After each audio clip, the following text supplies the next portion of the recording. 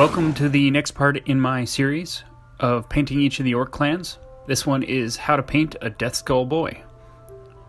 Okay, so here are the colors used. This was a fun little project. I hadn't painted a Deathskull boy before. So I'm starting with the base colors here. Started with the pants, a Xandri dust, and actually going to use the airbrush to pop in a little quick and easy highlight before I move forward with the rest of the base colors. I'm going to move pretty quickly through the basing stage of this model, as I feel like it gets a little bit boring watching someone just kind of paint by number. But I'll spend a little more time and have a little more footage in the stages when I'm doing some of the detail work. Okay, just popping in some black on the shirt of the Ork boy. Again, you can see I'm actually just using a black ink. Just something that I prefer to use recently. It's just highly pigmented, flows well. It's easy to block in color. Unfortunately, it has a little bit of a satin finish, but I can knock that back when I apply a matte varnish at the end. Alright, coming in with the Steel Legion drab and the Rhinox hide. The Rhinox hide is going on the boots, and the Steel Legion drab is going to be the starter color for all the strapping.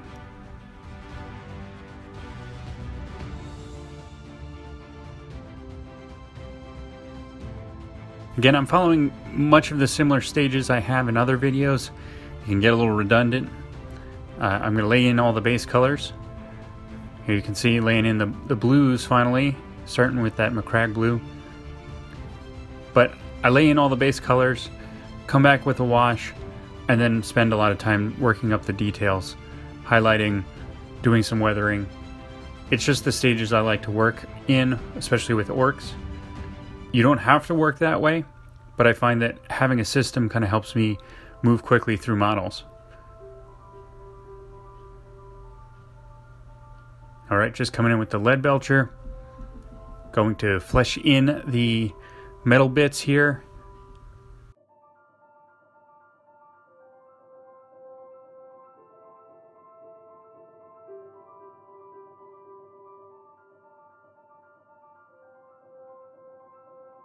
Alright, so this is where we were at so far. Alright, next up I'm going to do a little freehanding. I wanted some zigzags and a couple other patterns on this guy, and I always like to do the freehanding prior to doing the weathering, so it really looks like that paint job has kind of weathered with the rest of the armor.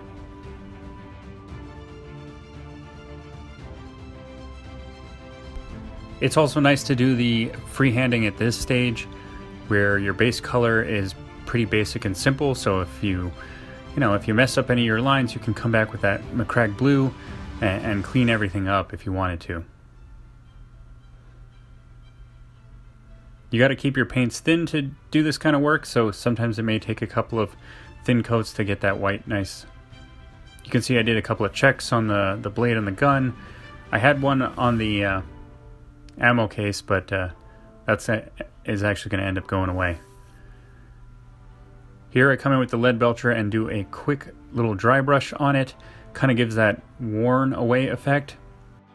It's not something that kind of sticks around that long, but I think it gives a textural element. Alright, so we're working washes. I'm starting with the blue wash here, the Drakenhof Nightshade. I'm just adding that to the blue specific elements. I'm even working over some of the freehand, which is okay. I think I come back with some white later on to kind of clean it up. Next, I just use the Agrax Earthshade on the rest of the miniature. Alright, so this is a shot of the miniature after the washes were dried, and you can see I kind of took the time to work in the details on the skin and the face. If you're interested on all those steps, I have videos on how I approach all of those. Alright, so we're going to start with the shirt. I like to start with the hard to reach parts first, so I usually start towards like the center of a miniature, so that means the shirt, the strapping, you know, and then working outward, especially with this stage. I just got myself this Dark Reaper color. It's a nice color. You can see I used it on the edging, and then I lightened it a little bit with some Pallid Witch Flesh to kind of do the second stage of highlighting.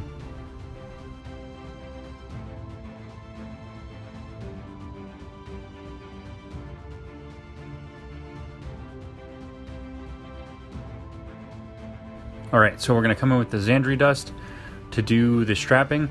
This is very similar to one of my other videos on how to paint an Ork Boy. Same exact steps.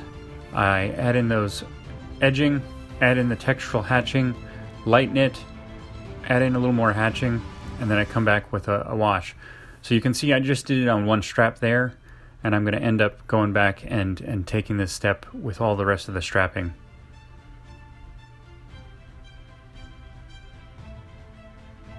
Alright, so that's where we were. You can see I finished off all the rest of the straps. I like to come in with the Seraphim Sepia here. It almost has that yellowy orange quality, which contrasts real nicely against the blue. I just kind of work it into some of the recessed areas. I'm not covering the whole strap. It just creates a little saturation and color transition. Okay, so I'm working with the Shanti Bone and Screaming Skull. The Upshati Bone, I'm just doing a quick little dry brush on that fur of the boots. You know, you could paint it by hand, but it's far easier to do a dry brush, and you know, you get a nice little effect. Alright, I just wanted to show you the consistency of the Screaming Skull. At first I really didn't like the pants that much, so I wanted to lighten it up. You can see that I'm using like a glaze consistency, so that means something that's really translucent, really thin. Apply that in thin layers, you let it dry, apply a little bit more, and that kind of builds up the color. I wanted to lighten it just to kind of bring back that original color that we had.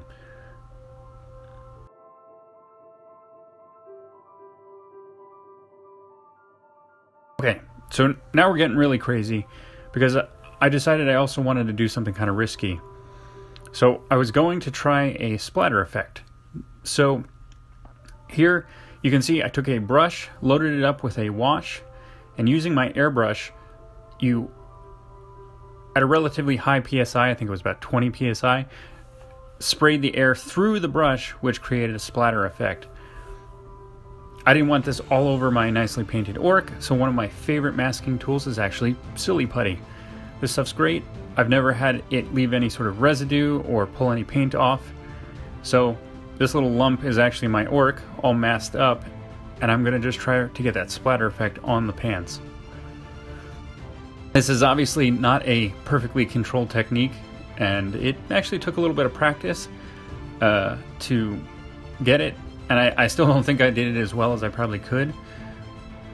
Next up, I come in with some Nuln Oil here, and I think I'm a little more controlled with it. I don't have quite as much on the brush, and it works out a little bit better. You get a little bit finer spray.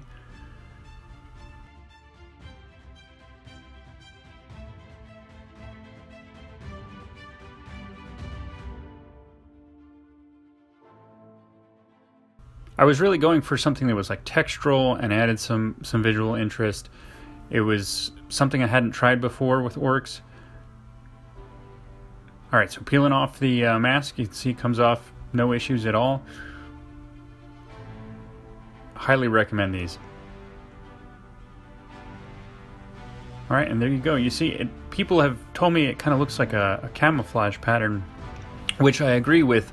Actually, I think it would be a nice feature to add over a camo pattern.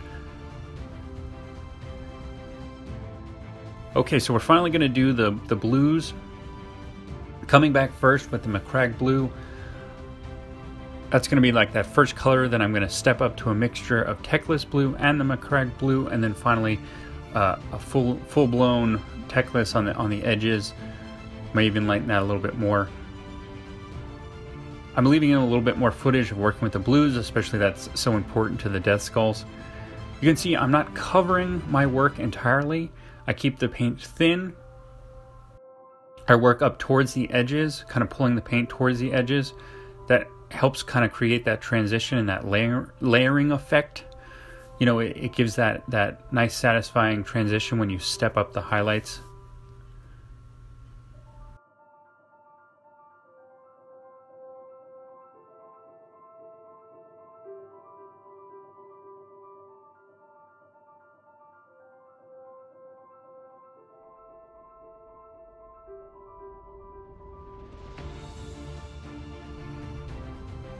Okay, so like I said, here's a mixture of the Macragge blue and the Teclis blue.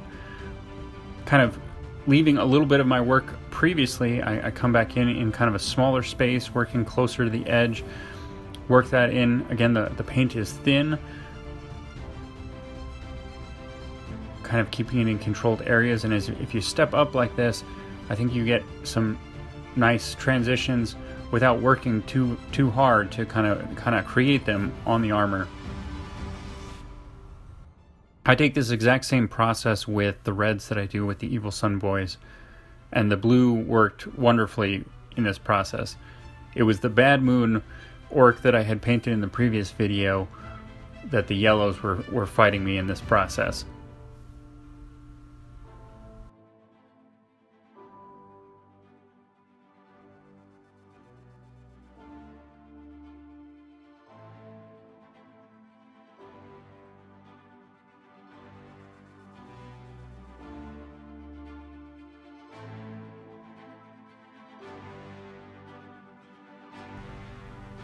Alright, so here you can see I'm just starting to edge with the Teclis blue, and you kind of get that vibrant pop of the blue.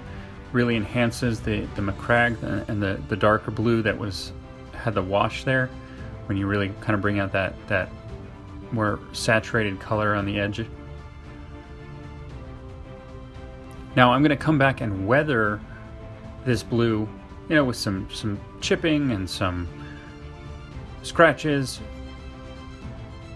But I'll work up the color, and you see I'm working over that dry brush color, but there is some of that still there. There's still some of that texture. Alright, so I just did some black lining work. It's sometimes good to kind of block out some black on some of the elements before you go back and actually paint them with a metallic. Sometimes just running a black line into some of the more recessed areas to kind of distinguish the details is really helpful. This is an important stage sometimes periodically to kind of make distinctions between the parts of a miniature. Blacklining does give a kind of more graphic look, but it's also can be done not necessarily with black.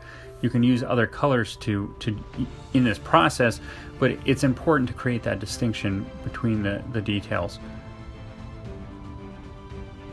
Alright, so I just lightened up the Teclis blue with a little Pallid Witch Flesh again, and just you can see I'm just highlighting some of the scratching that I had pulled in with the black. Tiny little details, just little vibrant pops. I'll touch some of the edges too with this color. Alright, so like I said, I came back in with the whites to just clean up those free-handed details. I wanted to bring the color back a little bit before starting to weather him. This is also a good opportunity again to just kind of clean up your work a little bit, make sure everything looks the way you want it to.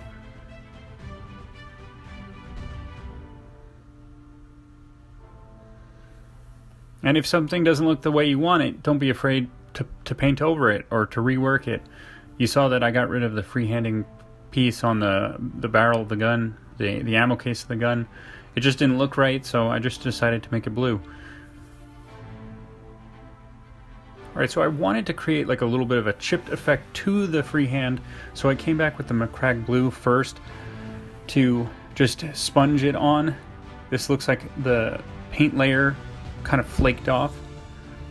And then starting my work with some of the metallics, I came in first with a very faint sponge of the Ironbreaker, and then I'll come in with a brush and really kind of do all the detail work. You can see I'm just hatching in some of like the chipping and scratches with the silver, but also doing some of the bolts and rivets, just kind of punching up some of the details. Coming with that lighter silver helps draw the eye to those items and kind of punch them out a little bit. Again, you know, creating that distinction between the details. There's certain themes you'll find when you're painting and it starts to look good. It's when you're really defining the pieces of the miniature. You're creating contrast. Okay, you've seen this before too, but I wanted to just do the heat stained effect on the gun, on the Shuda. Starting with the Drakenhof, and then coming in with the Carrienberg Crimson and the Sepia. You can work them while they're still wet.